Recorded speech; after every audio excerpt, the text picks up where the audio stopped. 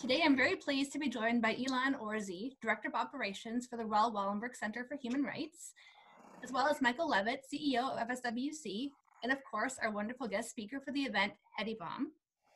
To begin, Ilan will offer some opening remarks.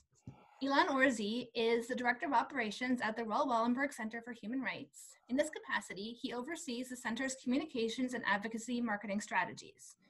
Before joining the center, Ilan served as Director of Advocacy and Issues Management for Hillel, Ontario, a nonprofit aimed at providing support to over 14,000 Jewish university students across 9 major university campuses. Prior, Ilan lived in Israel, where he served as a volunteer ambulance medic and instructor, and then served in the IDF as a sergeant in the Combat Search and Rescue Division. Upon returning to Canada, Ilan worked for multiple members of Parliament on Parliament Hill and legislative roles. Ilan, welcome. Thank you so much for being here today. Well, thank you very much, Daniela, and thank you to Friends of Simon Wiesenthal Center for co-hosting this important series with us. We are proud to partner with you on this and many other important initiatives in the pursuit of justice around the world.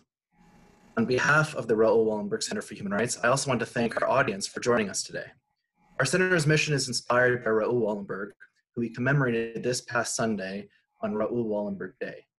He was a non-Jewish Swedish diplomat stationed in Budapest during the Holocaust. He single-handedly saved tens of thousands of Jews from one of the Nazis' most brutal killing fields.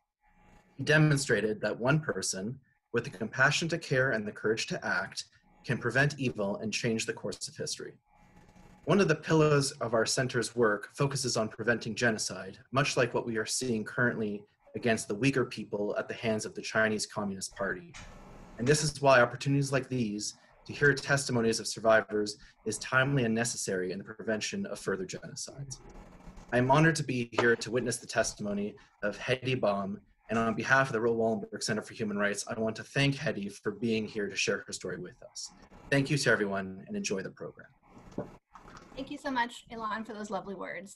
We appreciate your joining us this afternoon and for this important programming and for the important ongoing support and partnership with the Raoul Wallenberg Center. At this point, I'm going to turn the stage over to our wonderful guest speaker, Hedy, to share her story. Hedy Bohm grew up in pre-war Romania in a region that later came under Hungarian control.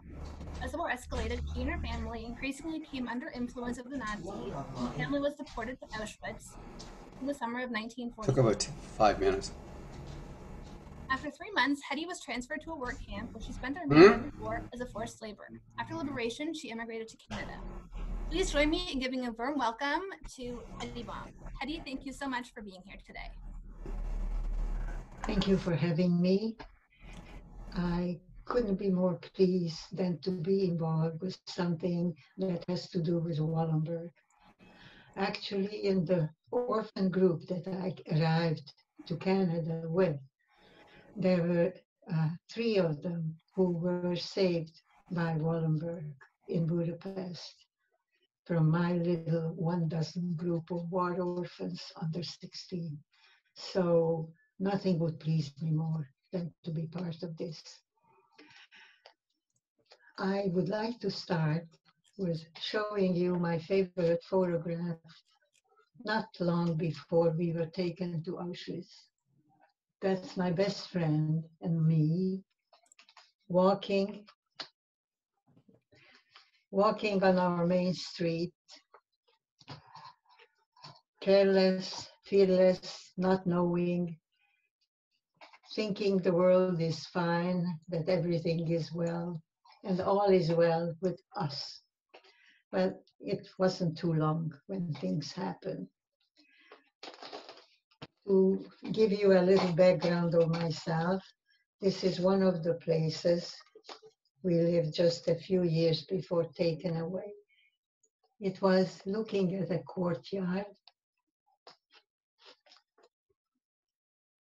If you can see, the main building to the street was a few story high with apartments, and then the courtyard surrounded by 1-story apartments.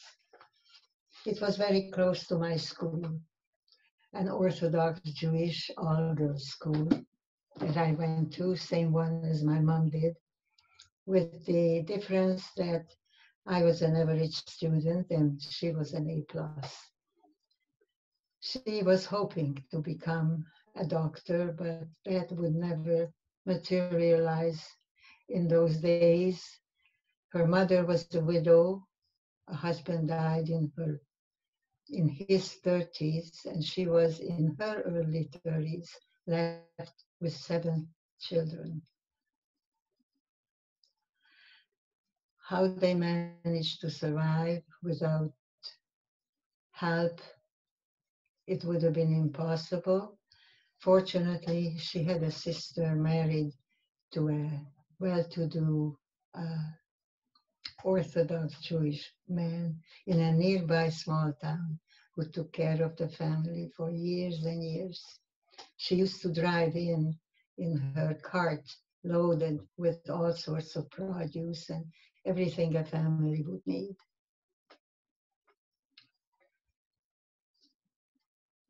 My city was a medium-sized city, and 30,000 Jews lived in 100,000 population.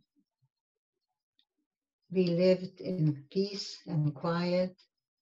I was not aware of any such thing as anti-Semitism or racism. A quiet life, modest. My father was a furniture maker who had a small shop, and he worked there with 6, 7 men, making beautiful custom-made furniture to the wealthy of the city. My mother was a homemaker, and I accompanied her on her daily trips in the summertime to the market to get fresh produce, fresh veggies and fruit. In those days, we didn't have all the conveniences that people have now. We didn't have a refrigerator, not even an icebox. We didn't have a telephone. And I was, I think, 6 or 7 years old before we got a radio. I remember what a big deal it was to be able to listen to concerts from the capital city in Budapest, to see theater performance, to hear theater performances. And I was a student, as I said, an average one. My interests lay in art, gymnastics, history, literature, poetry, and I was hoping to become a gym teacher or a dance teacher. Life went on quietly, peacefully, between home, school, and the weekend visits to my cousins. That was about all life was about. Even though I went to an Orthodox Jewish school, we weren't Orthodox in the way you think of Orthodox here in Toronto or in North America. We were high holiday in the temple kind of Jews. My mother had a kosher kitchen though. I have these wonderful photographs that I'm going to show you of my parents on their wedding day and my grandmother and grandfather on their wedding day. I hope you can see it.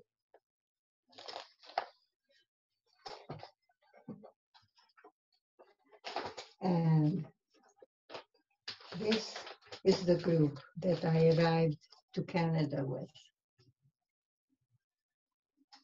I hope you can see.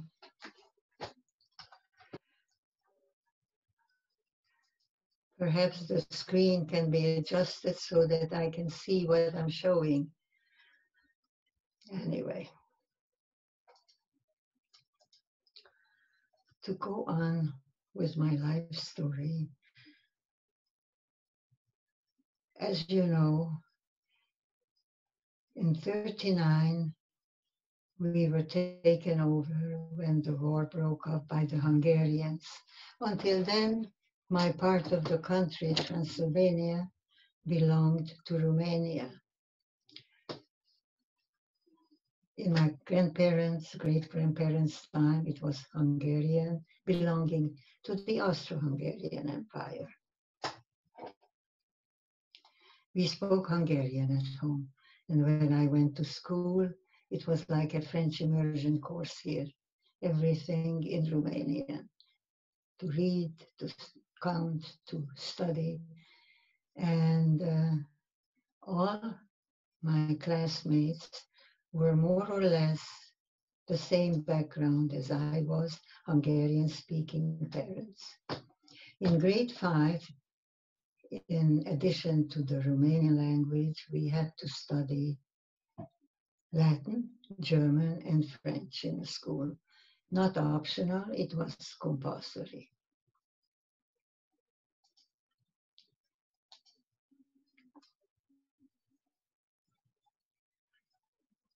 School and life, as I said, was totally without excitement, without worry.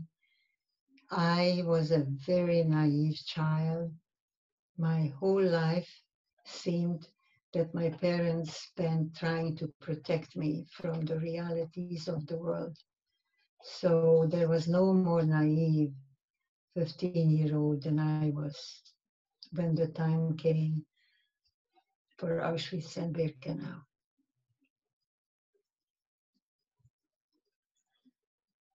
We heard rumors, like my parents must have, I didn't.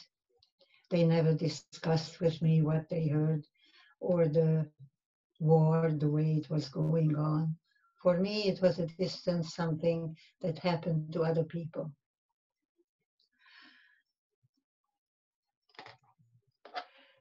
Like most people, they thought that they were citizens of Hungary, valued citizens.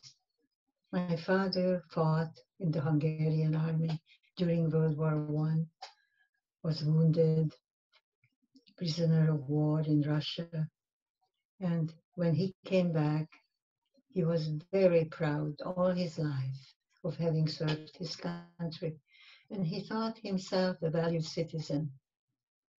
It could never, never, never happen here, they said later. Well, in 41, 2, and 3, laws came into effect, laws that made life very difficult. From year to year, they were taking away our rights as citizens, as equals, and later on in 44, even as human beings. First, it was limitations in professions. Certain professions were not allowed. Universities were not allowed for Jews. And still, we trusted the government propaganda, and we were good citizens and abided by the law. In 44, most of the mature men, Jewish men, family men were gone, recruited into so-called labor camps, where they worked for and alongside the Hungarian army and some groups, even on the border or beyond. It was tens of thousands of them that were compelled to leave their families, wives, children, and go into these ruthless surroundings where they were treated far from being equals. They were not given the same clothes in the winter time as the Hungarian army got. They were not given the same food, and they had to deliver the labor, the hardest, the dirtiest, and the most dangerous. Even during air raids, they were compelled to go out and clean up. They were decimated. By the time the war was over, maybe 10% came home. So how these women managed to support and keep their children going to school, to provide food, it amazes me. My father was exempt because he was in an accident in 1939 and was handicapped. So he didn't have to go to these camps. He was allowed to stay, and he continued in his shop, furnitures, beautiful ones. I still remember the smell of the shop, the fresh wood shavings, and the different polishes that they used on the fine furniture. They worked sometime anywhere from 6 to 8 months to make an apartment full of furniture. Can you imagine what it would cost today? So life went on even with all the limitations. And I never heard Hitler, Auschwitz, what happened discussed.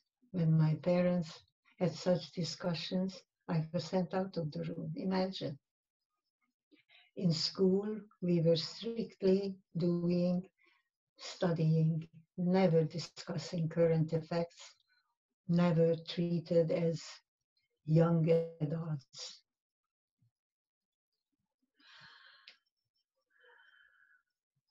This went on.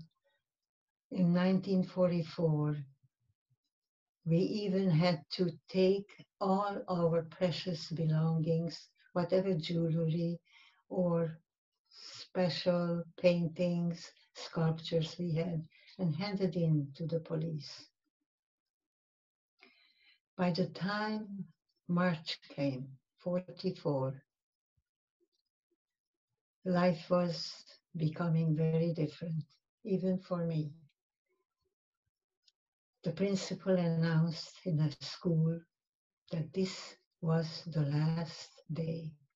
The latest law was that there is no more schooling for Jewish children. And when I went home that day, my mother sewed the yellow star on the coat I had to wear when I went out, just like every other Jew in the city. That was the first time that I started thinking about being Jewish is being different. Is it being inferior? Is it something wrong with me, with us? Why wear this ugly looking yellow star? But where I did as everyone else. But this was towards the end of the war, even though we didn't know it. Maybe the governments did, and the Hungarian Nazi government that took over did everything in their power to deliver as many their Jewish citizens to Auschwitz-Birkenau as they possibly could, as fast as they could. We were ordered to leave our homes with nothing more than a change of clothes in a little overnight bag, a blanket and a towel. We were taken to a makeshift ghetto in the middle of the town, a couple of square blocks surrounded by a tall fence. And I remember arriving to this house, taken into this apartment, and I was looking around, so many people in the apartment, and we were taken to your place, they said, which was a bedroom, but not the whole bedroom. 3 corners of the bedroom were already occupied by families. That corner is yours, was pointed out. And that was that. Not for long though, being 1944, and given the Nazi Hungarian governments, we were very quickly escorted from our ghetto homes into the cattle cars, waiting not too far. Towards the end of May came our turn.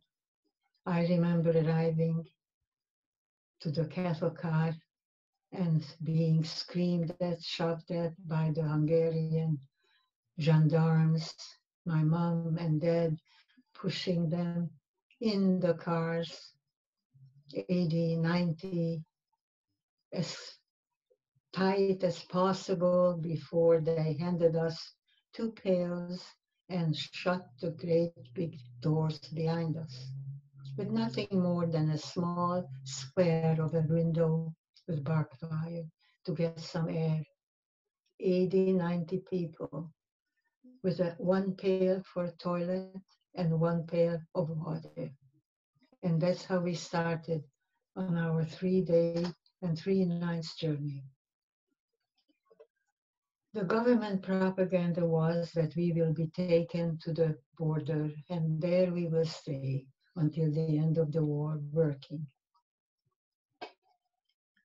The alternative was to believe the awful stories that were happening in Auschwitz, in Czechoslovakia, in Austria, and we still believed the government propaganda that it will not happen to us. As the trains were leaving Hungary, we started noticing strange names of towns. It was already Poland, as we found out.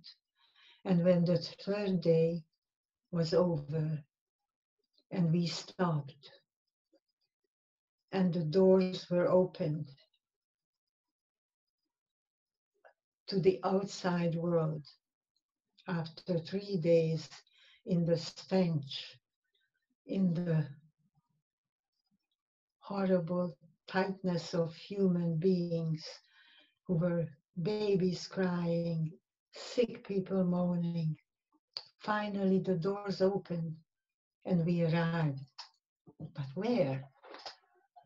I looked, and as ordered, because there were shouts and screams to get off, schnell, schnell, quick, quick. We were getting off the cattle cars, hundreds, thousands of people milling around, holding on to each other, mothers holding on to babies, husbands to wives. And my mom and dad got off and I jumped off the cattle car and I couldn't understand, where am I? What is this place that I'm looking at, unlike anything I've ever seen or heard of? As far as my eye could see, left, right, besides the thousands of similar people pouring out of the cattle cars, I saw nothing but dozens and dozens of these huge barn-like buildings surrounded by tall wires, which I later found out were electrified. As far as I could see, nothing else. In front of me, there were Nazi soldiers with shiny boots, holding rifles, pointing rifles at us and holding back snarling dogs that were barking. Everything was bedlam, beyond anything I ever seen or could imagine. And within a few seconds, the first order came, man to the left. And my father was gone before I could even say goodbye to him.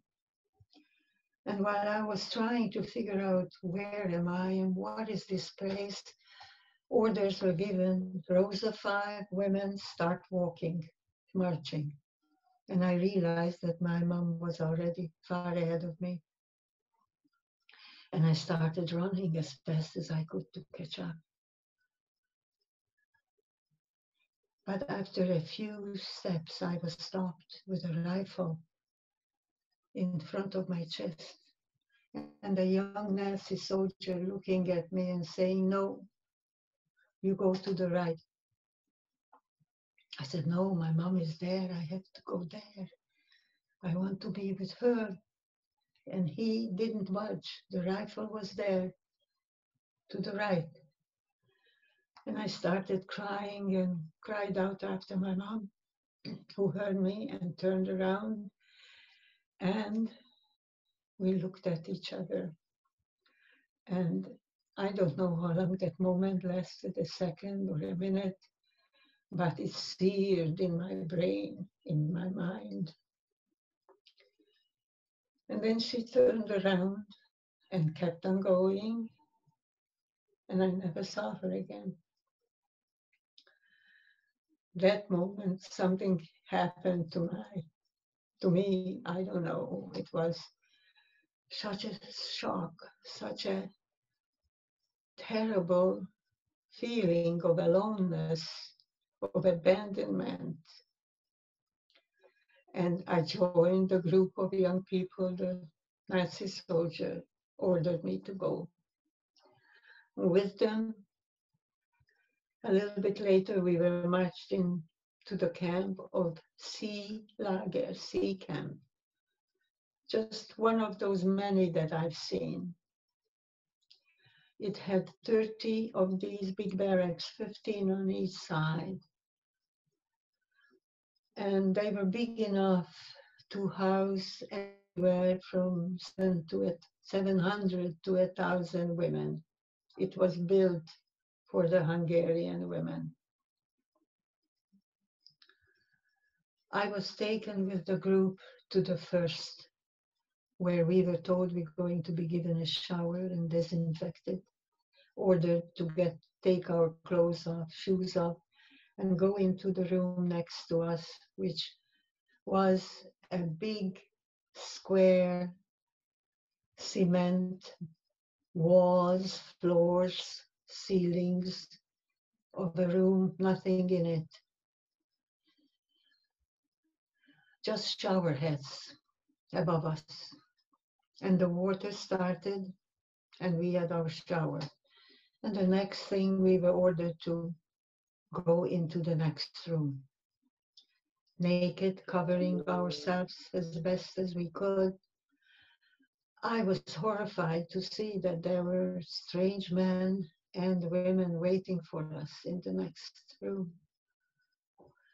They proceeded to shave our heads, our body hair, brew some disinfectant at our bodies. And then we were ordered to walk by this huge long table. And they threw a garment at us as we went by at random. Whether you were big or small, and the dress was big or small, didn't matter. That's what you got. That was yours. I got also a wooden sole clog for shoes. No panties, slips, bras, socks, nothing. Just a dress and a shoe. And that's what I lived in. All the time I was in Auschwitz-Birkenau and later on in Germany as slave labor. We were ordered to go out and find a place in one of those barracks. It didn't matter where, as far as whatever we could find a place. And as we were going in a little group, 6, 8 of young people like myself. By the way, I had my birthday, 16th birthday, in a ghetto in May, before we were taken. There was no birthday party, I don't have to tell you. I think life still owes me a 16th birthday party. Maybe when I'll be 96, I celebrate it if I make it. And here we were in Camp C, walking along, looking into these barracks that had these huge barn-like doors open. They had no windows that we could see until we came to a building that did have a window. And as the sun was shining on the window, it became like a mirror. And we all stopped and we looked. And I saw strangers in the window. I didn't recognize myself. I didn't know which one was I. I had to count 1, 2, 3, 1, 2, 3 to realize that that bald girl was actually me.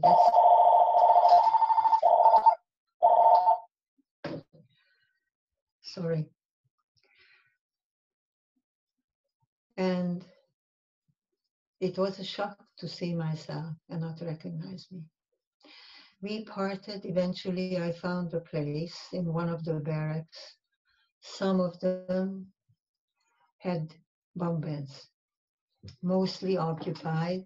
As I said, hundreds of people in every barrack. And I managed to find a place in almost the last of the barracks that had no beds, just a beaten floor, same as outside.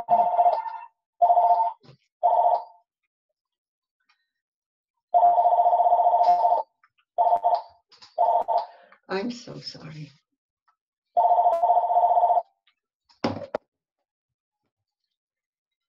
I hope you can erase this part. Don't worry, Hedy. You're doing great. Just take a deep breath. We're all very much hoping to hear your story a little bit more. I wish I could see you. Can you put yourself on? I can turn my camera on. Let me see. I don't see you. Okay, that's good. Hi. Good. Continue. Everyone's listening very carefully. So I found a place, as I said, in one of these barracks that had no bunk beds. And it was a place about as big as a yoga mat. Even the floor was occupied. Hundreds of people lying on the floor, and there was this one.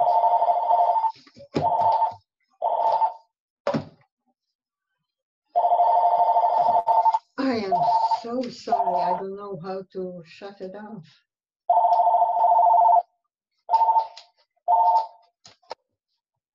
That's the price we all pay from working from home. We've definitely all take the phone. Tell her to take the phone off the hook. That's all. I took the phone off the hook and it kept on ringing. Really? Right, yes. I am terribly sorry. Keep going, Hedy. You're good. Not to worry. So I found this place and I made it mine. The floor, same, no floor, just the beaten earth. And I want to tell you my impression of the whole place was everything gray and everything earth tones, beige, brown, no color. I remember Auschwitz's drab beyond words. There wasn't a blade of grass, not one bush, not one flower, not one tree anywhere to be seen. Just the gray wood barracks and the brown beaten earth.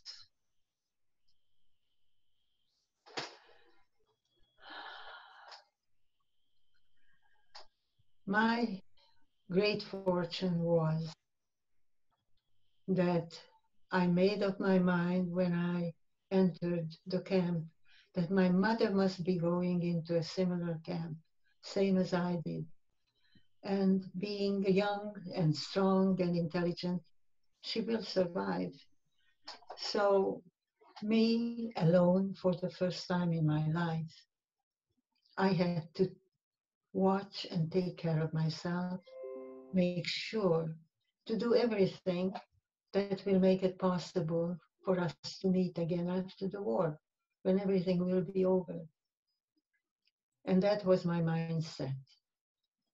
And in that order, to stay healthy, to stay alive to live that day, I started going out to, before our so-called appel, the roll calls, I went out to our washrooms where there were big sinks with taps, cold water running.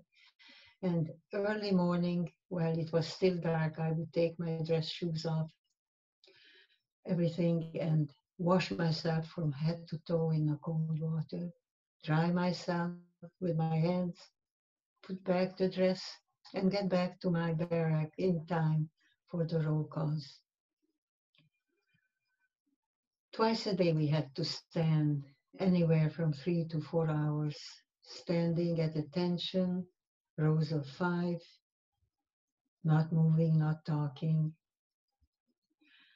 I'd like you to go home, turn off TV, radio, television, and just stand still for 15 minutes and see what it's like. If we moved or talked, the guards came around and they had whips. They used it. At the end of the first roll call, on my first morning, I don't have to tell you how hungry I felt. 3 days in that cattle car, I don't think I had very much food there or drinks. I could hardly wait for the so-called soup to arrive. They brought it in a huge barrel, put it on the end of the row, and started ladling it into bowls and cups. And every row had one bowl or one large cup that we were supposed to drink from and pass it on back and forth until it was gone. And I was watching the girl who got it first take a sip. And then, to my amazement, she burst out crying and handed over the cup to the next person. I couldn't imagine what was wrong with her. And then I took a sip from the so-called soup, and I understood that was no soup. It was no meat, no potatoes, no carrots, no veggies, nothing like that in it. In that was a brown, dirty-looking liquid with little twigs in it, and it left a residue of sand, little pebbles sometimes in it, and it tasted awful. And then again, the voice in my head said, but if this is all you get, you need the nourishment, however little there is in it, so drink it. And I drank it. I held my nose, I cried, and I swallowed and swallowed every day as much as they gave me. That awful stuff. One day, it rained, and my spot had a hole right above on the roof, and there was a big puddle when I wanted to sit down in it in the afternoon. And I knew if I sit in that cold, wet puddle, I'm gonna get sick. If anyone got sick in Auschwitz-Birkenau, that was it. That was the end. If you got weak, diarrhea, dysentery, they took you away.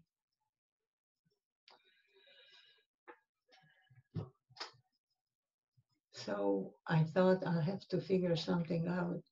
There was no other place for me to go to. I went outside and we were allowed between roll calls to walk around the barracks. And I found 3 little pieces of wood, about 1 inch thick, about 2-3 inches wide, left from the construction of the barracks. And I took those 3 pieces of wood back with me. And when I had to lie down in the evening, I put one under my bent knees, one under my hips, and one under my shoulder. And it raised me about 1/4 of an inch above the puddle. And that's how I slept. I was alone. day after day, week after week. I went out and looked for friends or relatives, and I found two aunties with their daughters in one of the barracks. I tried and did join one to stay with them, but somehow I felt more alone when I was with them than when I was on my own. So I went back to being alone. I met a couple of school mates, one of them, a favorite one, I'll never forget. My best friend Hedy, who I shown you the photograph, I also met. And she told me that she can't swallow the soup. She can't, it's not possible. She was already sick. She lived on that little piece of bread and margarine that we got every day alongside the soups. And of course, it wasn't enough, not only not to be hungry, but as far as nourishment went. We were hungry, morning, noon, at night. It became a way of life. There was nothing to do about it. One day in August, I went to visit my second auntie. And before we had a chance to even have a visit, a new order came for roll calls. And a special roll call, we were told not to go anywhere. If we're not in our barracks, stand for roll call wherever we are. Immediately. So I stood there with my auntie and her two daughters.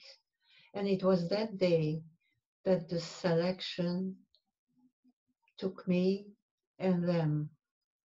Before that, daily those selections were done during roll calls, but I was never picked and could never figure out to hope for or to be afraid to be picked for one of those groups. So this time it was 1,000 of us that were picked and marched out from the camp. Disinfection, shower, a piece of bread, and then instead of being taken to the cattle cars to be taken to our new destination, which we found out later was Fallersleben, a German ammunition factory, we were taken back towards our camp, but not in it. Right across was another camp, empty, and we were ordered into one of those empty barracks, told to leave our dress and shoes outside, not to take it in it with us. And naked, we were ordered and locked in that barrack for the whole night until next day. At some point, they opened the doors and we went through the whole thing again. The shower, the disinfection, a dress. This time we were taken to the cars, the cattle cars, and eventually, I don't know if it took a day or two, how long, I can't remember, we arrived in Germany, Fallersleben, which is now called Wolfsburg. And I was there again in 2016 and 17 when I went for the Nazi trials with my daughter. And it looks nothing like in those days when I was there. I didn't recognize anything, not even the factory. The factory is there now, totally motorized, everything done by robots, practically, and machines, no people. So we found out that the Allies were bombing the factories and the city. And they bombed down the whole one side of the street, not where the factory was, but across the street where our dormitory was in the basement. And had they managed to ruin the dormitory in the basement, we would have been taken to the crematorium and disposed of. But fortunately, even though the building 2 or 3 story high was in ruins, the basement was intact. And there was room for 500 of us to be housed for the rest of the time. And fortunate again, how lucky we were that in this place, in this dormitory, it wasn't built for Jews. It was built for guest workers. So it was quite decent. It had tiled floors, it had bunk beds, 2 huge rooms filled with rows and rows of single bunk beds. And there was a huge room with showers and hot water. Can you imagine? And the beds had blankets. So compared to Auschwitz, we arrived to Hilton Hotel. I shared a bunk bed with my cousin, Kati, and her mom and her youngest sister, the lower bunk bed. Above us, even the ceiling was in ruins, and huge construction cables could be seen. We all watched big rats walking by on the cables, not too far above our heads. We were ordered next day into the factory, but that night we received a soup, our first taste of Fallersleben and life there, and it was very different, thank God, to what was in Auschwitz-Birkenau. The soup had everything a soup should have in it. Potatoes, carrots, even a little piece of meat in the first few weeks, so that we were strong enough, able to do the 12-hour shifts in a factory that we had to do, sometimes during the day, sometimes during the night.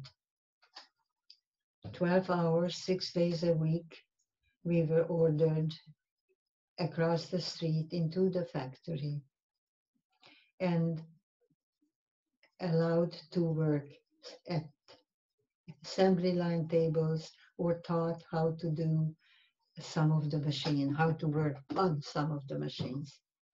To start with, I was on the assembly line table, but I had this foolish notion and I wanted to slow down the assembly line table.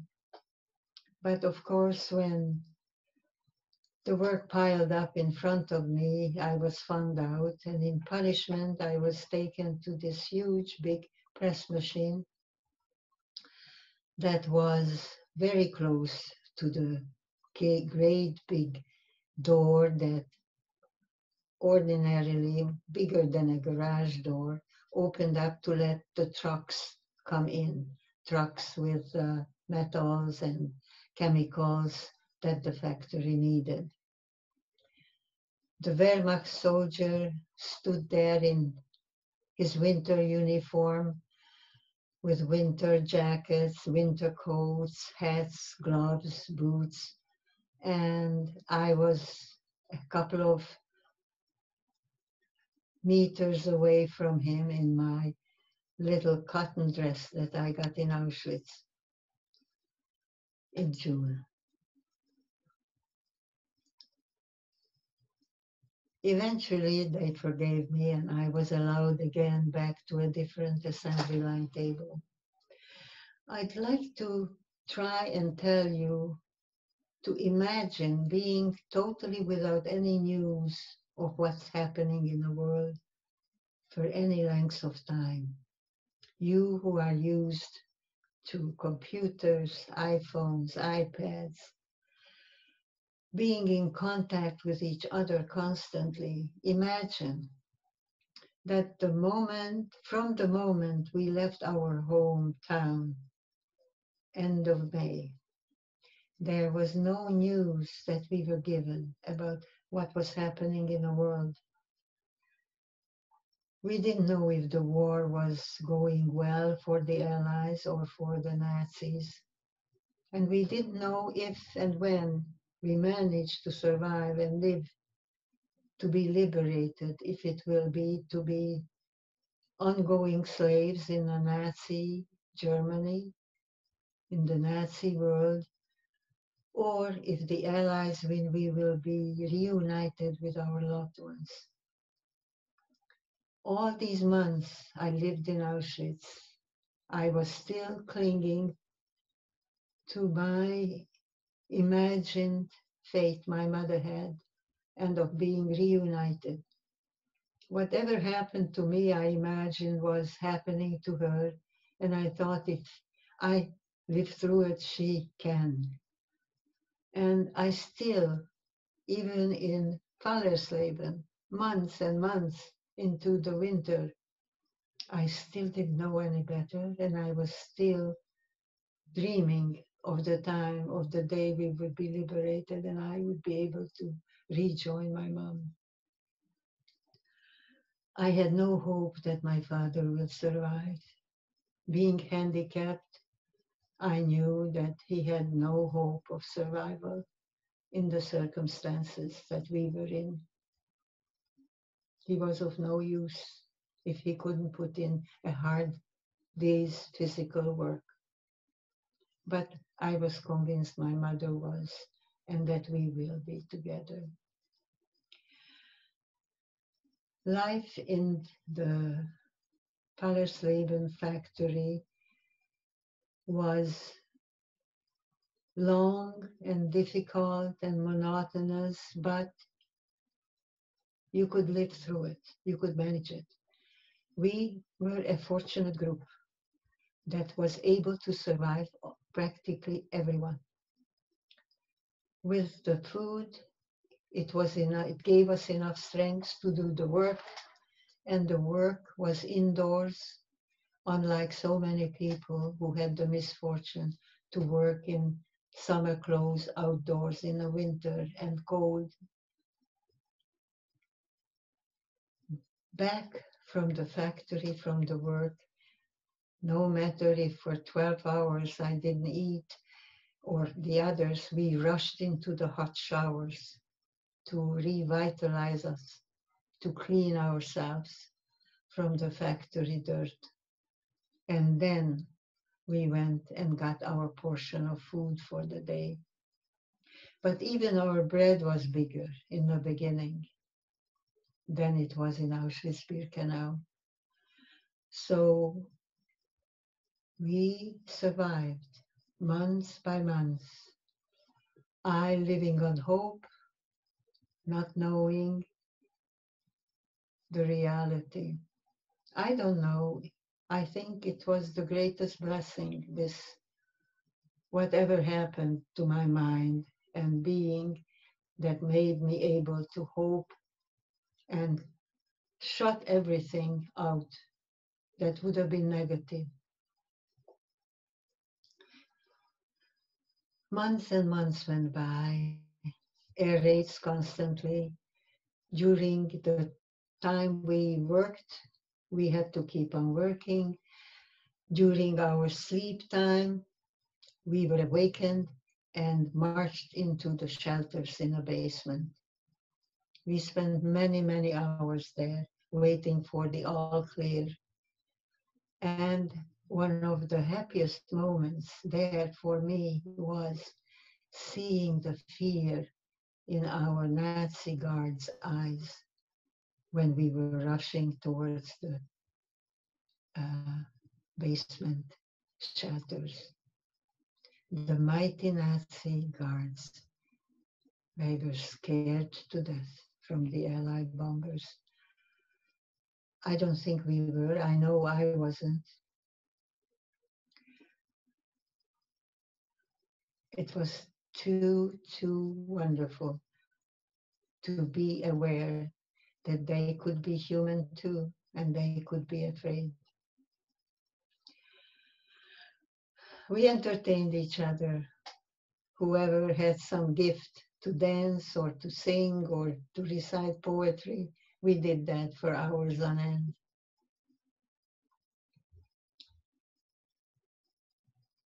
In the factories, one day in 1945, about 6-7 months in Germany already, still haven't heard one word about what's going on beyond the walls of the factory.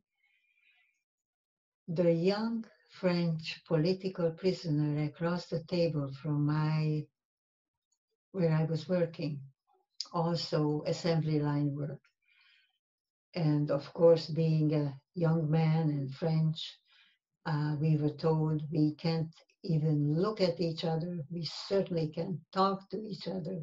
And the guards were coming back and forth constantly, making sure it was so. Anyway, he found after some time a moment where he motioned to me to look, and he threw a little folded piece of paper next to my foot. I picked it up when the guard was looking elsewhere, and I hid it in my boots, shoes. And when we got back to our dormitory, I read it, and then read it to everyone there. It was the first news. And it said, the Allies are advancing. Don't give up hope. It won't be long now. That was around February 45, to my best recollection. And we were liberated in mid-April on the 14th. But this piece of news, I wonder if anyone can imagine what it means to us. Maybe if you imagined you won $100 million on the lotto, or your son or daughter became a Nobel Prize winner, maybe that comes close to what it meant to us, this news. Of course, we all shared the news and we all rejoiced that this is happening, and it's hope. We can hope now, legitimate hope. We have a right to hope. Life went on, the portions became smaller, the soup a little bit thinner by February, March. And in April, they ordered us into cattle cars again. Apparently, as we found out later, the Allies were advancing from the west, and they didn't want us liberated. They were trying to hang on to us, and the cattle cars moved towards the east. But the Russians were advancing from the east. There was nowhere to go, and they dropped us off in Germany in another camp, much smaller, but similar to Birkenau. The barrack was the same, the beaten earth was the same. And we again was lying on the ground, didn't have to work. There was no factory, but there was also no food. We were not given any bread, any soup. I don't know how many days went by. One day, we were allowed to walk around. There was a big, big barrack with open doors, and we saw trucks with produce going in there. I was walking on just to get some fresh air with my auntie and 2 cousins. And we were watching as they unloaded carrots and vegetables in that barrack. We didn't eat for 4 or 5 days by then, nothing. We were beyond hunger, not even hungry anymore. But my auntie thought it would be a good idea if, when the guard turned the corner as he was patrolling the barrack, if I ran in and grabbed a couple of bunches of carrots and came back so we have something to eat. So I did that and risked my life for 2 bunches of carrots, and I was successful. I got back before he turned the corner and could see me, and we feasted on the carrots. For the first time we ate something, and then again nothing. As I said, we were beyond hunger. On April 14th, I'll never forget it, how I was sitting with my back against the barrack. It was sunshine. The day was full of sun, and it was comforting, the warmth and the light. And I was sitting there with my cousin, and a couple of people ran by and looked at us sitting there and said, "Come on, we're liberated, don't you know?" I looked at my cousin, she looked at me, and we said, "Yeah, sure, sure." And we kept on sitting there, enjoying the warmth of the sun, until a few other people ran by, and again they said, "Don't you know we're liberated? The Nazis are gone." Hearing it for the second time, we figured it's worth investigating. So we did. We got up and we went to the gates where the guard usually stood with the rifle, machine gun. It was open, and the place was filled with slaves like us, our group as well, and jeeps with American soldiers throwing gums and candy at us and telling us we're free. Free. People who knew it earlier were coming back already. They found food, coming back with handfuls of bread and jam and butter and rolls of salami. And the American soldiers were warning us, "Please be very careful what you eat. Your system is not used to normal food anymore. Eat very little, very carefully." So we did. And fortunately, we didn't get sick, unlike hundreds of other people who gorged themselves on the salamis and jams and butters and breads that they had. And there was diarrhea and dysentery. You couldn't believe. After the first day, you couldn't get into the washroom. It was overflowing. The barracks, unimaginable. People lost control. They couldn't help themselves. And one of the most wonderful things, the Americans asked for volunteers to help clean up that terrible, terrible mess that the sick people did. And Yugoslav young men who were also prisoners volunteered and cleaned up the terrible latrines and barracks and made it possible to use again. Yugoslav non-Jewish man. I love Yugoslavs ever since. It was the day of liberation, the happiest day that should have been in my life. But my cousin sat me down and told me the truth about Auschwitz-Birkenau, the road my mother was on, the same road with all the young mothers and babies and small children and grandmothers, that it was going straight to the poison gas chambers. And that's when I learned that I'm an orphan.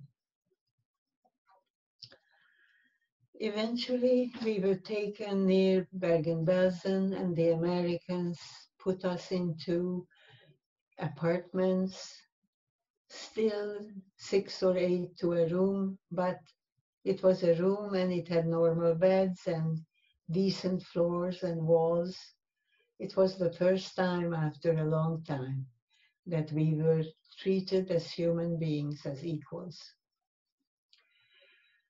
I was there for about 3 months, and the Red Cross had long lists of survivors that we were put on and read daily the news about the new lists that they put out. And of course, I knew that there is nothing for me to look, except maybe some cousins or aunties, but there were very few of those two. Because of my auntie had her young husband in a work labor camp, she insisted that we have to go home. She can't go anywhere else in the world until she knows whether he's alive or not, hoping that he was a young man in his 30s. So we applied to the Americans, who had a lottery, and every week sent a new group of people back to their countries, in our case, Hungary. And it took us 2 weeks from Fallersleben, Germany, to get to our home. When we arrived, I ran to my mother's sister, youngest sister. She is the one who had these photos that are so precious to me, and who had my mom's ring and necklace. She and her husband were still there, fortunately, because she married a non-Jew Hungarian and was exempted, was saved from my mother's fate. And when we went in a ghetto, we took our photos and our precious few little pieces of jewelry my mom had to her, and it was there for me when we arrived. I got back in 3 months after liberation, I think, sometimes in August 1945. And they were so good to me. I made my home with them. They were my parents instead of my parents.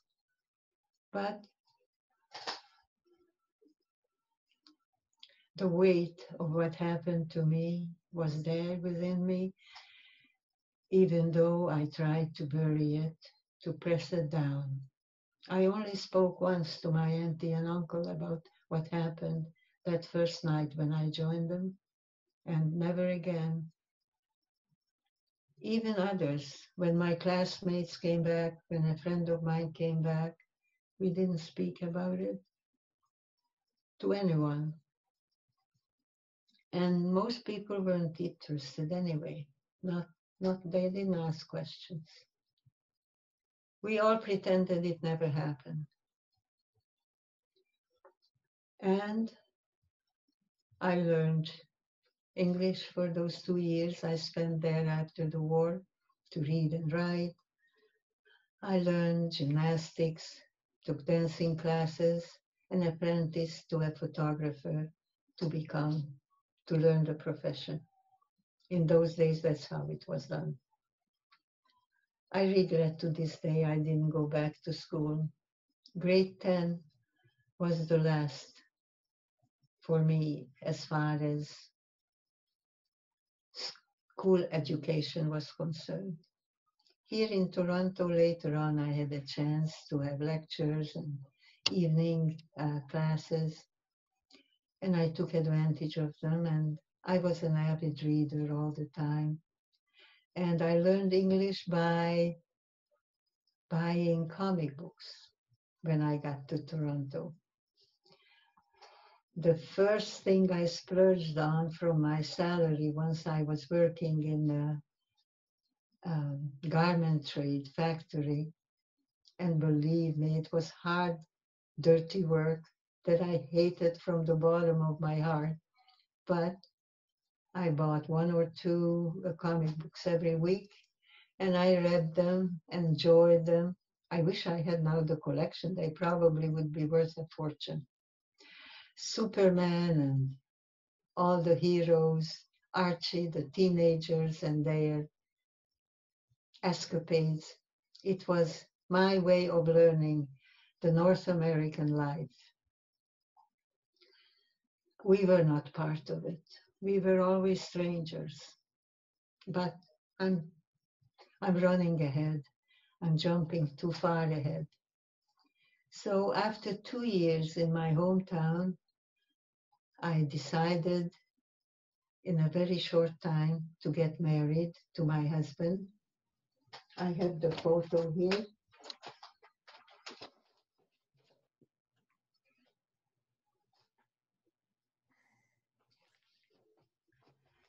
And he, after coming back, fortunately from labor camp, decided that he will not want to live under the communist regime. He saw it as a dictatorship, and he wanted to be free. A lot of people didn't see communism coming, as they didn't want to believe the Nazis were coming. He learned his lesson, and he saw that we were already very close to the Iron Curtain, and it won't be very long before it will shut us in. So practically the last minute, December 47, in the middle of the winter, he arranged for a farmer to guide us to the to Hungary through the border from Romania. We married at noon and left in the evening with a suitcase each. Of course, by then, the regime didn't give passports. We had no passport, no visa, no money. But we went in hope of finding a home and freedom to live our life as we could, possibly as well as we can. It took 3 months to get our visas, spent it in Budapest, in a maid's room of my husband's cousin.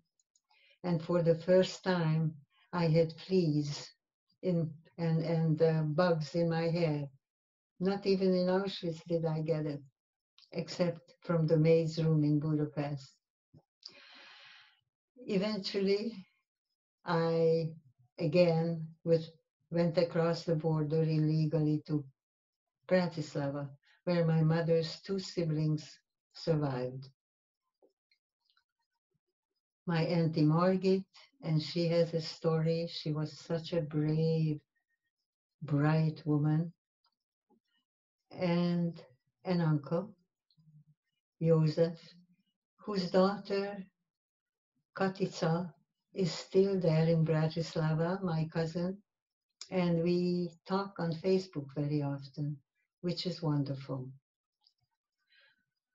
She is the only relative I have left, other than a niece in Israel, a grandniece. So here we were in Czechoslovakia, finally, through the help of a Jewish agency, getting a temporary passport, just good enough to leave the country, and a visa for Canada. The Jewish agency managed to put us into this under 16 orphan group from Hungary, Budapest.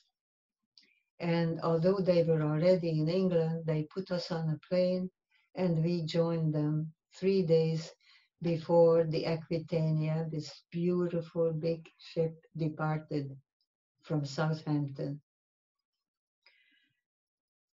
We arrived in 1948, August, to Halifax. Were put on a train, immediately sent to Toronto, to a safe house on Bathurst and Harbour, where the Jewish agency, kept us for a month, giving us English lessons in the mornings.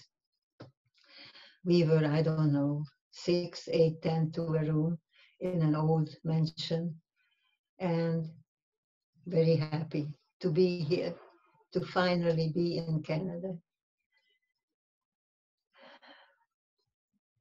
We were visited by phone by someone who was looking for relatives, an old Jewish gentleman. And he found out that he's a distant relative to my husband.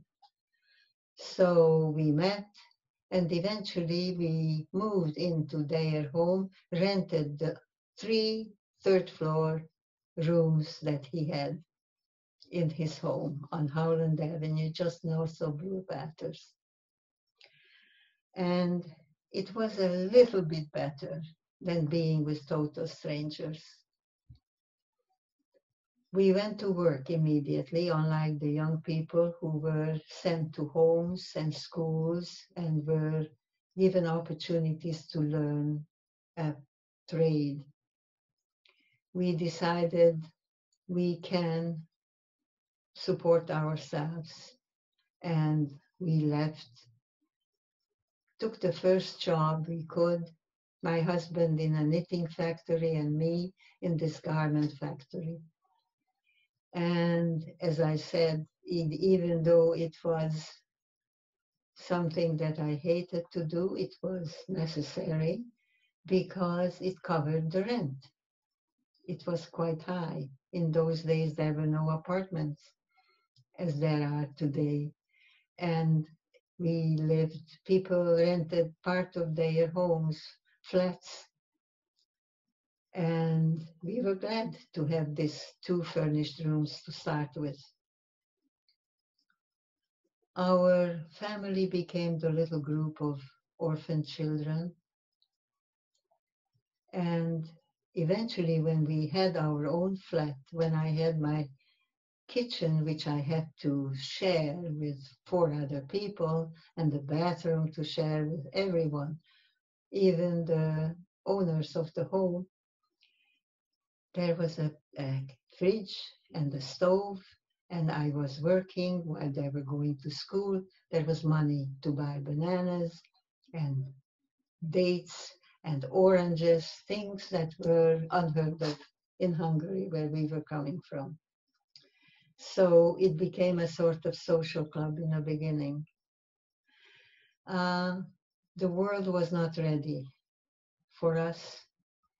They didn't know about trauma, counseling, and most people weren't really interested in knowing about what happened to us, and we were not eager to discuss it either. I learned not to, because when I did, I would break down and cry uncontrollably at some point, and realize that I had to go on ignoring, burying, not thinking, not talking about it if I wanted to survive. And most of us did that. Even though the Jewish Congress arranged some social workers for the young people, and even I and my husband were given the opportunity to speak with them, it was so obvious that they had no inkling how to treat us. They had this superior attitude toward the poor, ignorant immigrants. I felt so humiliated. I left in tears a couple of times and then decided never to go back. And this is the way we managed the best we could with what we had. I consider myself very lucky to have found citizenship here, a life here, and I taught my children to be aware of how fortunate they are, and that this is the greatest gift I gave them, to be born a Canadian citizen. And when I speak to students, which I started doing about a dozen or so years ago, I emphasize that the most important part realize how fortunate you are. Realize how much you have to be grateful for. You have a home, you have parents, you have schools, you have wonderful teachers. All these opportunities, please don't take it for granted. Be grateful for it. Tell them you love them, tell them you appreciate them. And never ever do what I did. Quietly go where they tell you. Think for yourself, trust yourself, and rock the boat. I teach the opposite I was taught. I was taught to speak when spoken to, and to be quiet and do as I'm told. Now I tell the students, think for yourself, act for yourself, trust yourself, you're important. The most important person is you. Don't ever let anyone tell you that you're dumb or you can't do what you want to. You can and you will. Trust yourself. And be one of those who make a difference.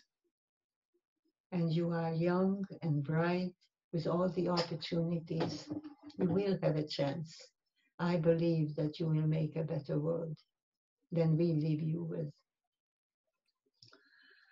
Wow, Hedy, I have no words. I'm absolutely, I think I speak on behalf of every single person on the call today. Thank you from the bottom of all of our hearts for sharing your story today. I thank you for everything that you've shared, all of your wisdom, I know it can't have been easy to go through all of that. We want to thank you so much for, again, coming on and sharing your story today. I know everyone was listening incredibly, incredibly well. And again, you are an absolute, we can't thank you enough for everything, really, truly. I am sorry if I didn't leave time for questions, but if there are questions sent to you, you can forward it to me and I will be very happy to answer. Absolutely, we absolutely. Or if you know the person, even give them my email. Perfect. Thank you so much, Hedy, for everything and for all of you for coming on. I want to throw it back to our president and CEO, Michael Levitt, just for a couple of seconds to give some closing remarks. And again, Hedy, thank you so much. Michael. Hedy, thank you so much. To Daniela's point that there's no words, I'll tell you, the word that comes to mind listening to you is courage.